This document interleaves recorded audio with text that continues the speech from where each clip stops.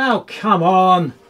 I recently reviewed this Alphacool Eisbaer Pro Aurora 360mm CPU cooler on a mighty Threadripper, and I'm sure the editor will be kind enough to put a link below so you can check that review. However, Alphacool also sent me this Eiswolf 2 360 GPU cooler, which has an RTX 3080 block. So I'm going to take my Palette RTX 3080, which currently has a regular Alphacool GPU block on it, remove this block, install the kit contained in this box, and we're going to put all this hardware in a case. And this is where we bring in my old friend, the Corsair iQ7000X RGB.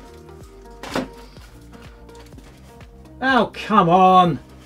A case that can accommodate two 360mm radiators without any difficulty whatsoever. Welcome back. My chosen power supply is this Seasonic Prime Platinum 1300 watt. I've got a 360 rad with 320 fans on the CPU cooler and the same on the GPU cooler, which means the 3140 fans at the front have to be removed. I can't have those, say, pushing through the rad and then have the 120s pulling because the mounting screws just ain't going to work out. So I need to pull those out.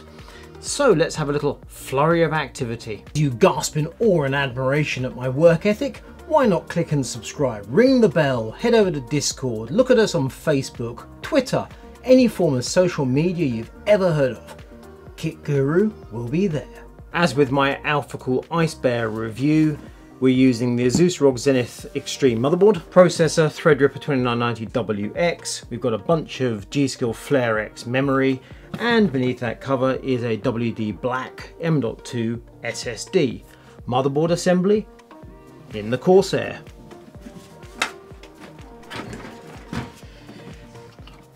It's a big motherboard.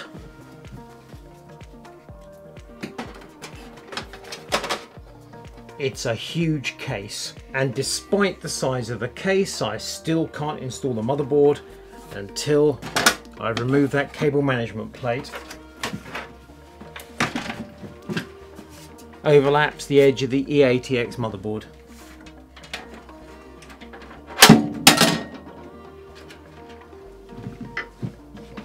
I think that's done the trick.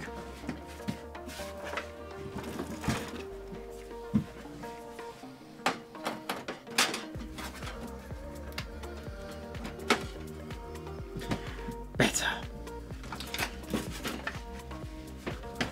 I think we've got enough space for the two Alphacool systems to go in with ease. It occurs to me that as I'm using 6 Alphacool fans in the roof and the front, and I'm removing the 3 Corsair fans from the front, I don't need the Corsair RGB control unit, do I? Opens up a bunch of space at the rear. And I guess it makes sense to also remove the Corsair fan at the rear and install this Alphacool fan, as I can daisy chain the RGB to the other fans. So it's black rather than white, but it looks the part. So Alphacool fans all the way for this build. Off with the top radiator rack, and we install the CPU cooler. Let's go thus. I can't remember whether during my review of the 7000 case I pointed out the radiator racks have front marked. They also have these location pins that drop into notches in the chassis. So you offer up the assembly and it drops very specifically into place, provided you've got your rad in the correct location. Let's see if that'll do the trick. Yeah. Mind you, there's so much space above the motherboard in this case that pretty much anywhere would do. I could pull the rad back. God, that's a big heavy block.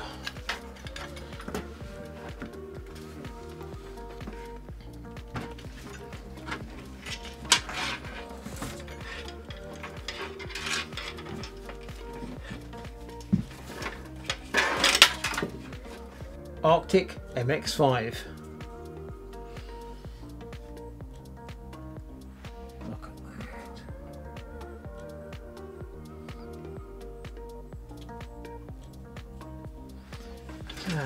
on with the block.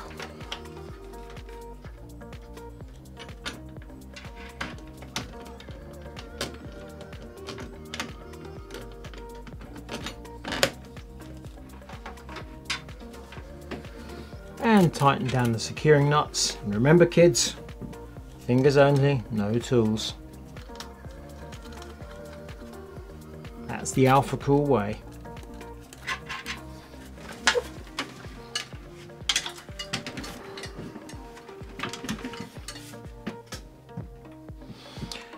That's the easy half of the job. Next, it's the graphics. The Alphacool Eiswolf 2 360 costs £234, so it's a chunk more money than the CPU cooler. Put the two together, almost exactly £400 for both cooling systems combined. That's my graphics card with its current block on. So we get 3 fans, just as you'd expect. Here we have the radiator hoses, 2 quick brakes. There we have the block with pump hoses, 2 quick brakes. In this world of PCI Express Gen 4 hardware and the problems we've had with riser cables, I've got no interest in using a vertically installed graphics card with a riser until we're absolutely certain those problems with Gen 4 have been nailed. So the graphics card is going to go horizontally in the Corsair case, so the pump actually gives you something to look at. Right, time to pull off this block and install this assembly here, and because I have the quick brakes, reach for some kitchen towel, I can break the unions. We'll see how much liquid comes out.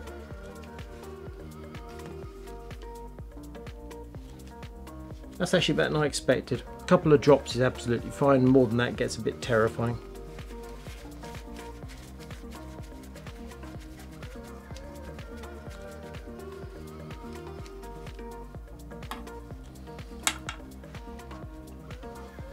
Slightly more, but still way less than a teaspoon, he says, getting some on his hands. Right, that means I'm able to park the radiator assembly and I can concentrate on installing the block, albeit with the pump and the trailing hoses, rather than that whole caboose together. So off with the original block, on with the new assembly. I need to rest my graphics card on something while I remove the back plate and the block, and a pair of Alphacool boxes of fittings seems appropriate. Look at that, made for the job.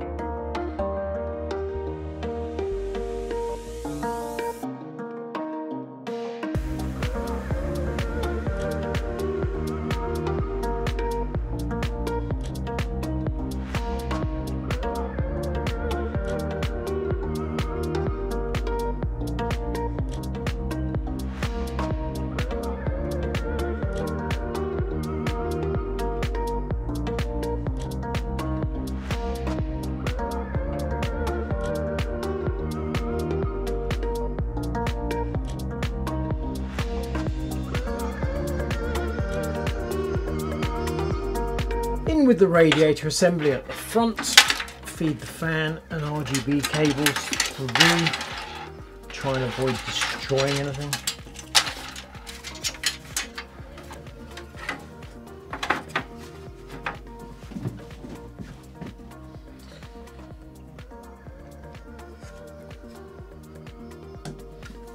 And let's connect up the hoses for the Eiswolf.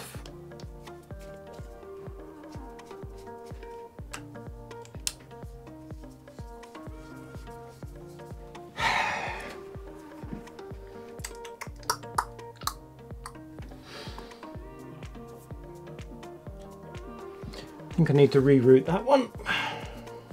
That ought to be ready to fire up. And there we have it. A full-on RGB experience with liquid cooling on both CPU and GPU. I think I have to run some temperature testing just to see if everything's working fine and dandy, but it certainly looks the part. Running Cinebench R23 and Timespy simultaneously, pulling 690 watts at the wall socket. CPU package at the moment is TDI 58.5 degrees C. GPU temperature 51. Let's just pull Timespy to the front to confirm it is indeed going. And there's Cinebench, which is running for 6 minutes, has got 4 minutes to go before it actually does the run. Cinebench run is about to start. CPU TDI is now 61 degrees. GPU temp is 52 degrees. The fans are ramped up. They're running at 2200 RPM. And that's it. The run is finished. That's temperature testing done with the CPU and GPU systems separate. But of course, the whole point of the Eiswolf Eisbaer quick breaks is that you can link your systems together, or indeed if you have a separate radiator with quick breaks, you can add that in for extra cooling. But I can combine the Eiswolf and the Eisbaer. So let's do that. Kitchen towel to hand, because I am bound to have some coolant going in the wrong places and I want it to stay out of the power supply, in fact out of everything.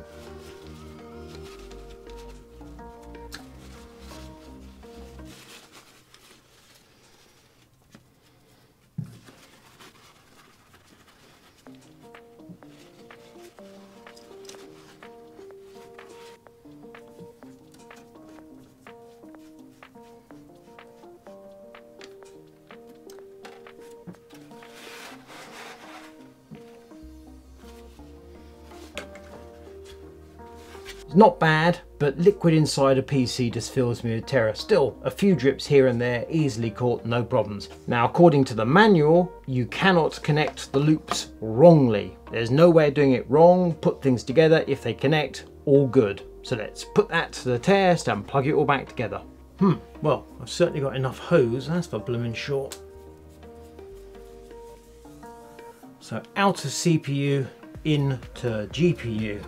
Out of GPU. Did I need to disconnect this in the first place? Probably not. Let's put that back as it was.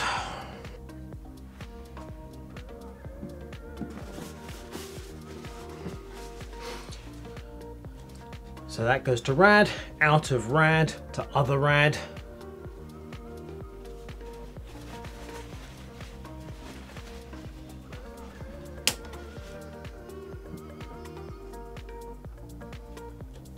I actually have no idea what to do about this at the moment, but there we go. We have a combined Eiswolf Eisbaer loop. It's a huge case, that's a lot of tubing. Anyway, let's get it running, see what happens. For the second run with the combined cooling loops, I've gone full rainbow with the RGB. Same deal again, Cinebench R23 with Timespy stress test. Ambience crept up 1 degree to 21 and a little bit. Wall socket power draw still 690 to 700 watts. We're 5 minutes in, the CPU TDI is now at 58, the GPU is at 55. It'll be interesting to see whether or not combining the loops maintains CPU temp below 60 or not, or whether it draws GPU up a tad. Remember, this is a 32 core Threadripper. It draws the same power as my RTX 3080. We're about to start the Cinebench run. CPU temperature is indeed 61, fan speed is still 2200 RPM. GPU temperature is higher than it was before at 58 degrees. We're starting the Cinebench run in a moment. Ambient is now 22, so 2 degrees warmer than previous. CPU temp is the same 61, so effectively 2 degrees cooler. And GPU temperature is 59 degrees. And we're done. And there we have it. The build is complete, the job is done. This is a sponsored build rather than a review, so I don't have to offer any particular views, but I'm going to offer 2 views. One is the hoses, they're very long. This is a huge case, and yet just look at it. So a smaller case would be possibly problematic. The other thing is, this is a GeForce RTX block. You get green writing on the pump, whereas everything else is RGB. I've got it on breathing blue, and that's a bit of a clash visually. On the other hand, were we to fix the problem with PCI Express Gen 4 risers and have a vertical GPU mount, well, it might be a completely different story, because the hoses would be going different places, you wouldn't be seeing so much of that, you'd be seeing more of that, and so on and so forth. That's just my food for thought. It'd also be a win-win-win, I think, if I was keeping count correctly. So, job done, video finished.